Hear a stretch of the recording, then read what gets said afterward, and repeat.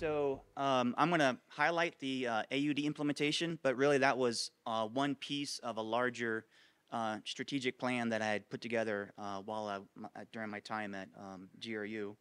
So I'm going to spend the bulk of the time on really the subtitle, and then towards the end just highlight some of the AUD information.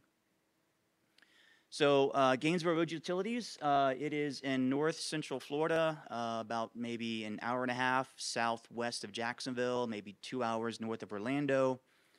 There's some details there on the slide, what Gainesville, what they serve. We've got about 100,000 electric, 75,000 water, 41,000 natural gas services.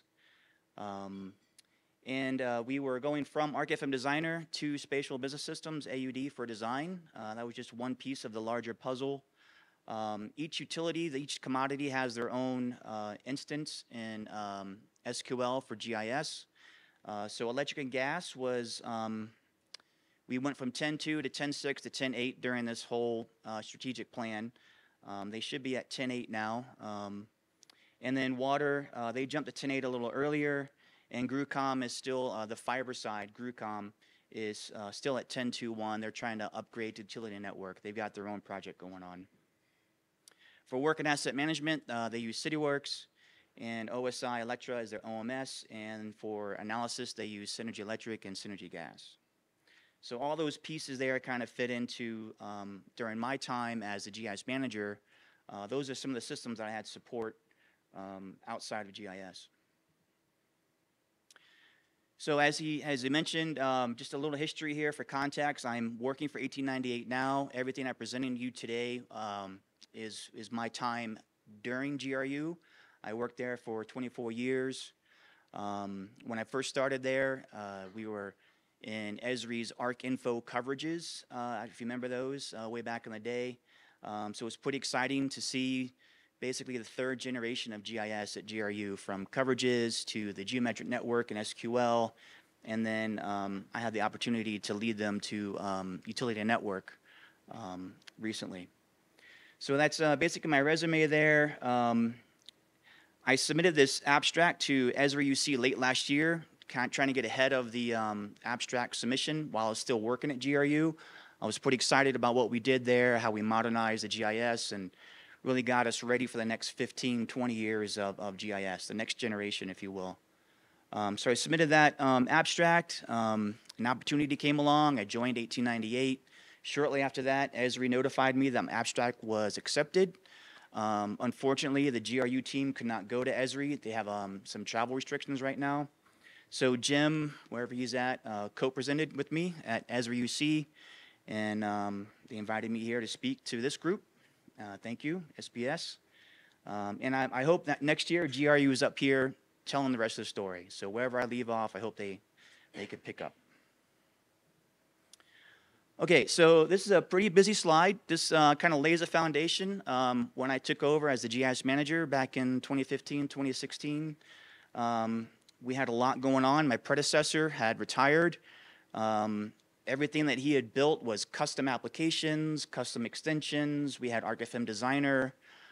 He moved on to Power Engineers, and I was left with this great system. It was what he put together was really nicely well done, but I'm not a software developer, and he's a very talented person. And a lot of things that he built, they were built at that time on legacy programming language. A lot of that was built on Visual Basic 6, and Microsoft stopped supporting that back in 2010. So I'm just going to go through this slide here. I'm going to spend just a couple minutes on it, just kind of highlight and lay the groundwork for the strategic plan and the impact, the systems that I had to support when I took over. So at that time, we had ArcGIS 10.2.1, pretty much a direct connect to the database. We had a portal set up, but it wasn't really well used. We had ArcFM Designer, ArcMap, of course. So the people I supported, engineering, and my GIS team, we had direct connection to the geodatabase. So over on the, let's see, I can't, how do I do pointer? How's that? Okay, cool. So on the gas side, they used ArcFM Designer, but for their work management, they had CityWorks that would track the the state of the design, in design, in construction, release to construction, all that. While over on the electric side, they had a custom application called WorkMod. That's the estimating tool. The back end was Microsoft Access Database. The front end was written with VB6, and it was loosely connected with ArcFM Designer. And also ED2 was the project tracking application. Again, that was in design, in construction, release for construction, the whole status of the design. And it also has document management, if you will. It was really just drag and drop, and it would copy it over to a network share. So on top of ArcFM, we had quite a few auto updaters and other custom extensions built on top of that. The construction print would go out to the field. That paper markup would come back to the GIS team. I had a dedicated GIS gas editor and one electric editor, and also had a land-based guy would do our easements. He would go our parcels in with legal descriptions. He'd support the underlying land base. So of course that would get published back into the SDE.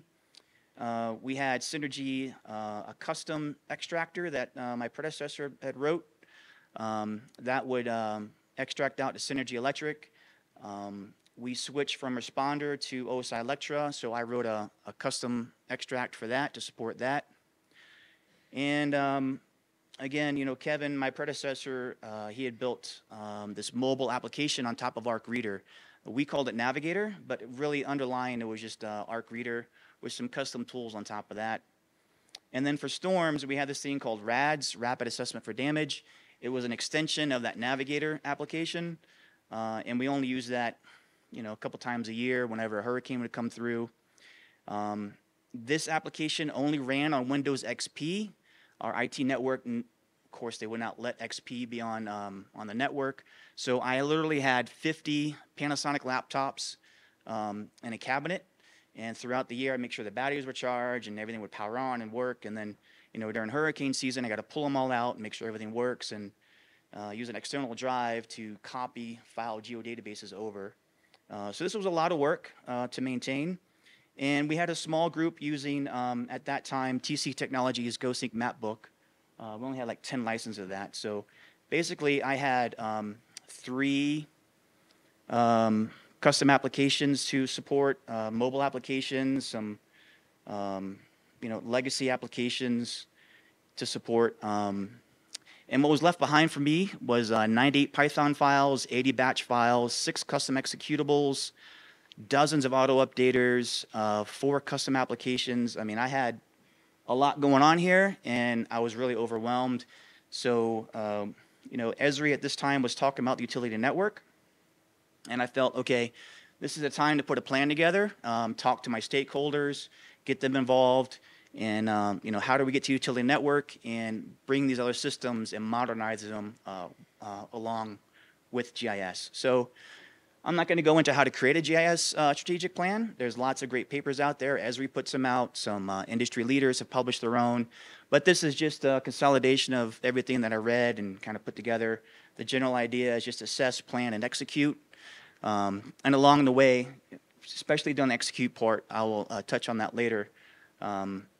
Evaluate your plan. Things have changed, technology have changed, leadership has changed.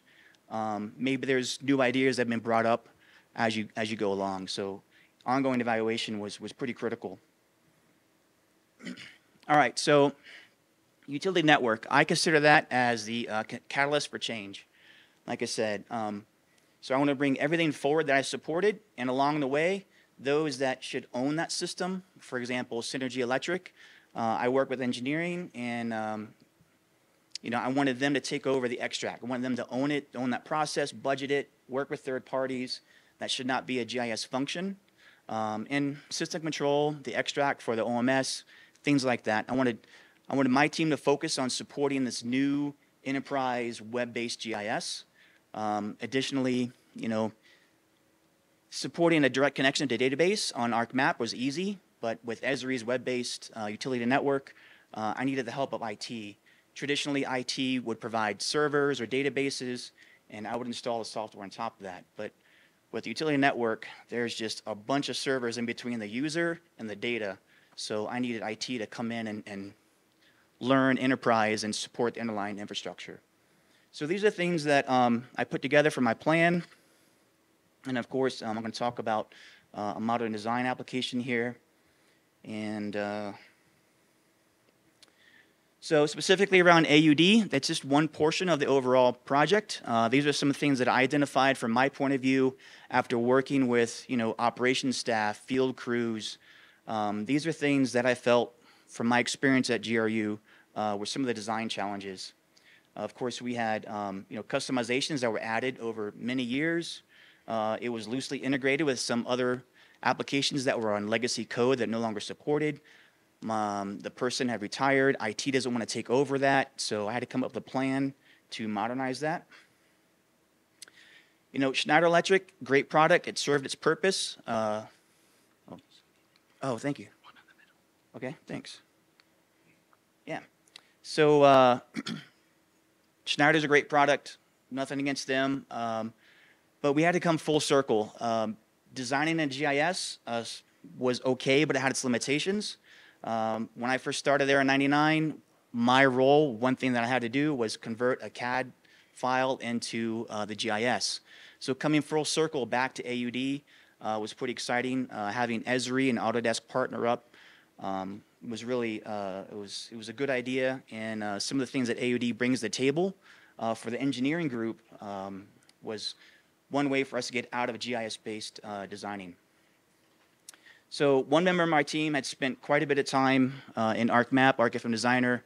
All these outside firms would, give us CAD drawings. He'd have to take time to convert it. All the block layers and just the mess that comes with CAD sometimes. It took a lot of time for him to convert, prepare it so that the engineering group can have that as a underlying base layer. And because it's, GIS-based designing, the engineering group relied on my team to support them. If they got some kind of weird message or something, it wasn't IT that solved it. It was one of us that had to jump in and try and figure out what the problem was, and then work with Esri or Schneider to figure out the problem. And, Schneider, they've got an ArcFM 11, good product. I'm not bashing it. But for me, as a GIS manager, it would have been 3 times the work because they took ArcFM Designer and broke it out into basically 3 different applications. And then they had this tenant service concept. I wasn't really happy about that. It required internet service. Sometimes internet goes down. And being a utility, you always want to be worried about connectivity outside your network. So this is a plan I put together. I called it One GIS. That aligned with an IT initiative at that time called One SAP. And the One SAP was about expanding SAP products throughout the organization, and I wanted to expand GIS throughout the organization. It's always been considered a niche application with under engineering. It wasn't really looked at as an enterprise solution for the organization. So phase 1 was really just laying the foundation. Let's get to a supported version. Let's get everybody on a single mobile platform. One mobile viewer, one brand of laptops, because everybody had a different laptop, different capabilities. Some didn't have GPS, some didn't have Bluetooth or Wi-Fi. So that was part of the phase 1 plan. It was really the foundation. So the bulk of the work was in phase 2. Earlier I talked about evaluating your plan. So when we put this together, 10.7 was out. By the time we got to phase 2, 10.8 was out. And I had to educate and train, the stakeholders with each stage, because I had to reinforce the idea of why are we going to utility network? Why are you making me change all these applications? You had to reinforce that going through. And then down here, of course, we're going to replace the design application. So I'm not going to go through this everything bit by bit, but that's basically phase 1 results. I keep stating it, but we've been on this system for 20 years. Educate the stakeholders, remind them why we're going through all this effort. We're trying to plan for the next 15, 20 years. So we had some vendors come in. In order for us to have one mobile platform and one mobile viewer, I wanted and an hardware set that would fit the requirements of different people across the organization, but also one platform to support with this GIS viewer or maybe do some field editing or something. So we chose Panasonic, a menu of devices basically, so the organization, based on their user group, they might want this style or a laptop or maybe, a tablet. And all these had GPS, Bluetooth, cameras. That was important for the field mobile part. So when you're doing damage assessment, you can see yourself on the map, select that pole, and then do the damage assessment. All right, so part of your strategic plan, when you implement it, show off those early successes. For me, the priority number one was to replace the damage assessment application after we had the mobile laptops kind of figured out. In the summer, before Irma showed up, we stood up this third-party application and integrated it with ArcGIS operations dashboard. So they'll go out in the field, do the assessment, and then in real time, you could see the damage that's being assessed. So we showed success very early. It's really important, kind of keeps the momentum going and justifies, your expenditures. So we also had to document current and future state. What's the problems now? Where do you want to be in the future? I blurred this out because it's not really important what's on here. It's just that we've identified in this particular workflow a lot of manual steps, and this is more around system control and dispatching incidents to the trouble crews. And then what happens downstream once that work gets closed out and makes its way to engineering or T&D for any kind of follow-up work. So eventually, we actually got this down to just 7 manual steps during this plan. All right, so more current state, future state. This document on the left, or this diagram, is a lot of work comes out of, outage management. Incidents happen. There's follow-up work that has to happen after, power is restored or whatever happens. Maybe something gets follow-up work for vegetation management. Maybe there's follow-up work for engineering, do reliability studies.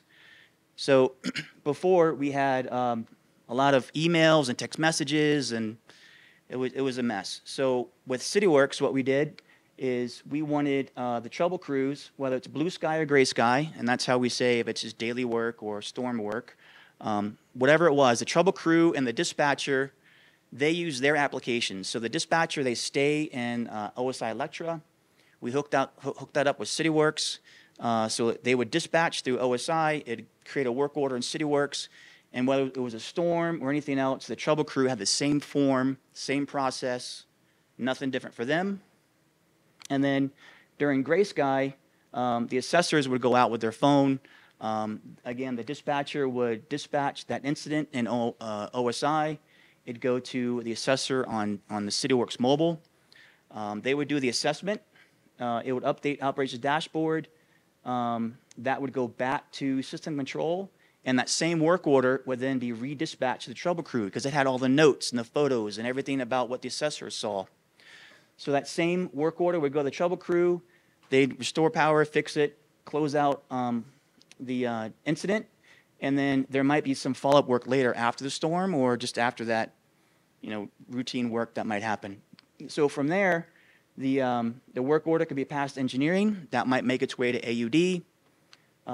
Or maybe there's a child work order that goes for vegetation management or some other issue that T&D needs to look at. And then, of course, that work order will make its way to GIS for posting. The one on the right, that's just a larger, what I call the funnel diagram. Everything over here on the left is that one little purple box there, what happens in outage management. So wherever work comes in, it goes into CityWorks, Work Order Center. It might make its way to engineering for some AUD work, or that work order might make its way down to T&D, and then finally, accounting, closeout, and so on.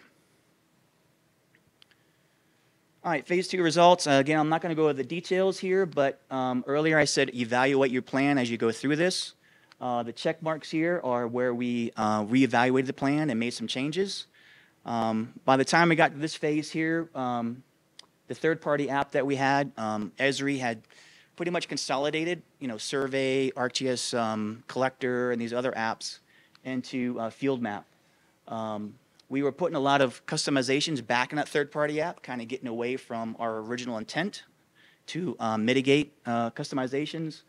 So we switched to using field maps instead of the third-party viewer. Plus, our contract was ending and had some budget constraints, so it was just a natural fit. Leadership changes down in T&D. We had Panasonic laptops down in T&D, but when a new manager came in, he was an Apple fan, so they switched to iPhones and iPads. And like I said earlier, when we first put the plan together, 10.7 was out. By the time I got to this stage, 10.8 was out. And that third-party app was going to be kind of like the one-size-fits-all, but you know, we kind of cut that out of the plan. And a good friend of mine and coworker, Josue Sanchez, he had entered or recommended AUD. So we took a look at that, showed it to the engineering group and the managers, and we kind of redirected our plan to implement AUD during phase 2. All right, so I'm going to go through these pretty quick so I can get to the AUD part. This is just highlighting how we integrated CityWorks and ArcGIS with OMS. Earlier, I kind of walked through the process diagram. Well, this is the actual dashboard from Hurricane Ian. This dashboard is connecting 4 different systems. Our AVL, the Automated Vehicle Tracking System from Verizon. There's a feature service that gets published. It's a trigger from OMS into ArcGIS Enterprise.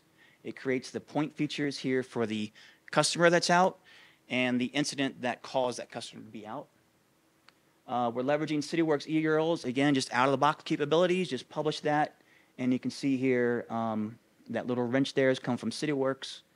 And then any damaged locations that are being done on the device in the field gets updated here. I think there's one there.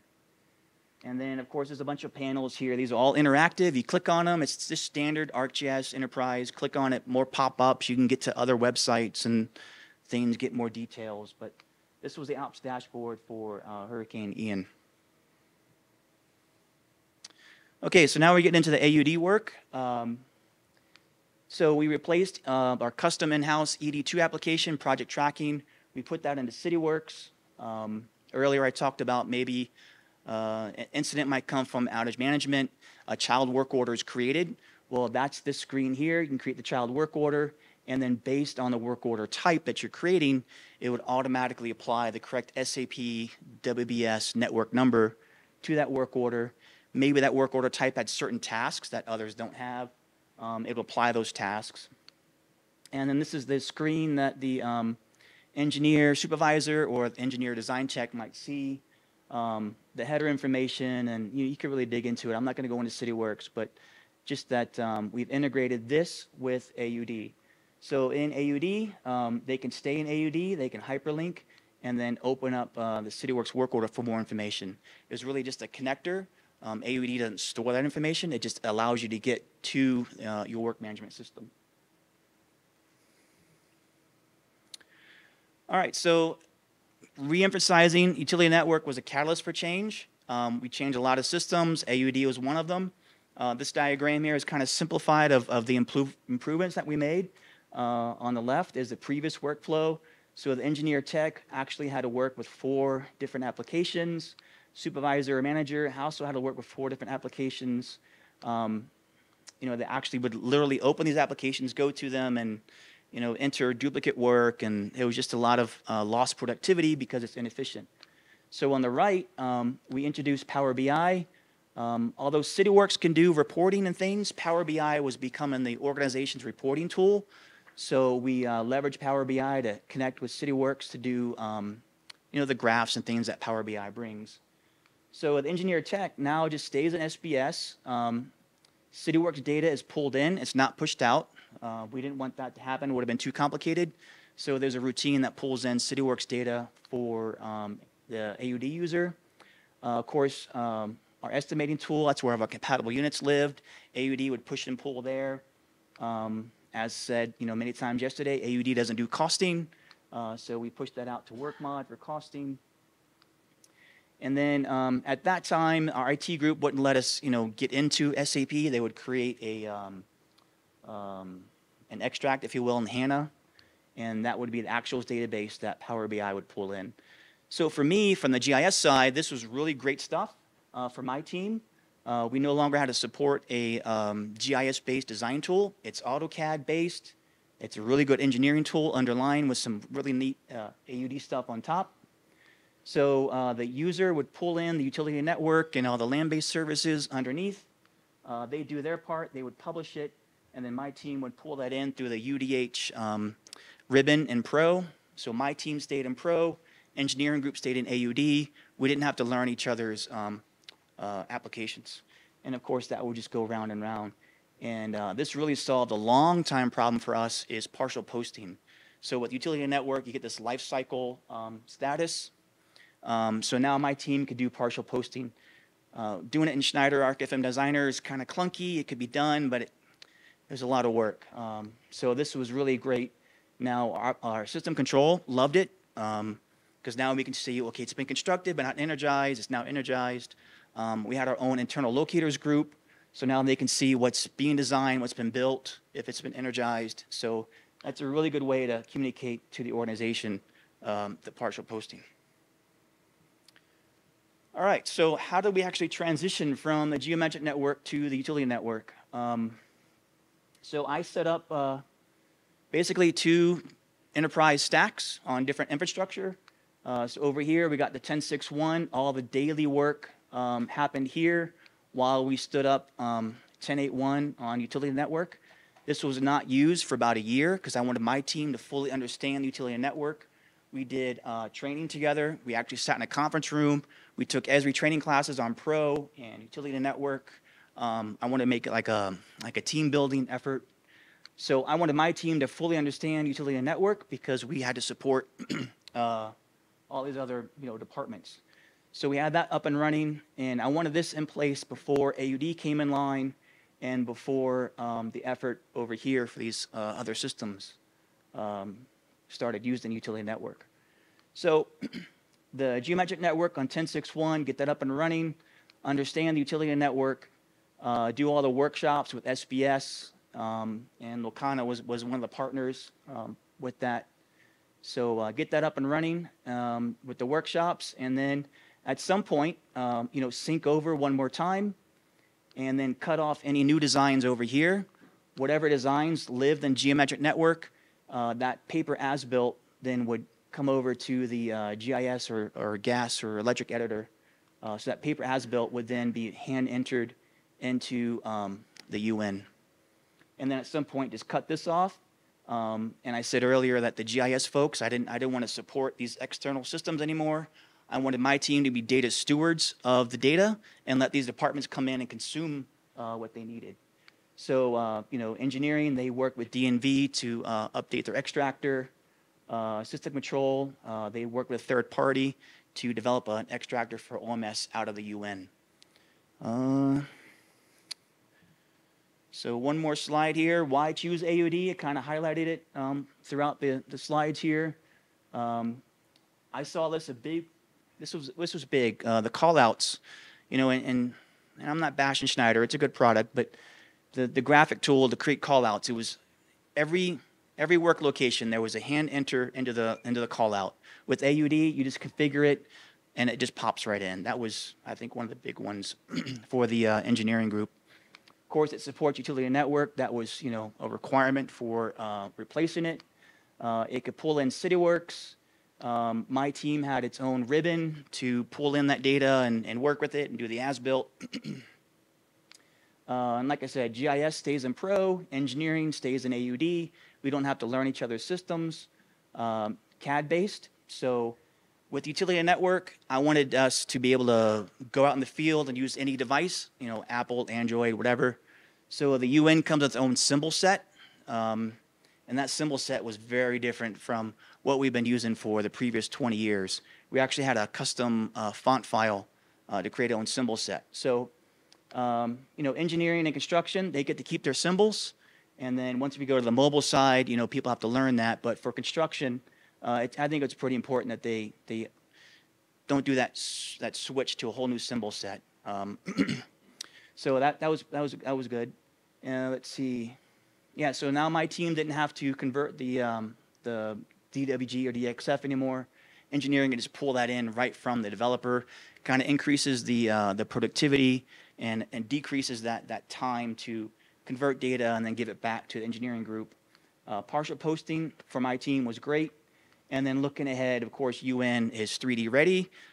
So again, looking ahead to the next 15 years of your GIS, you know, maybe don't see a use case now for that, but you know, maybe at some point you could do the augmented reality and things and, you know, the cool stuff that's coming along in the future.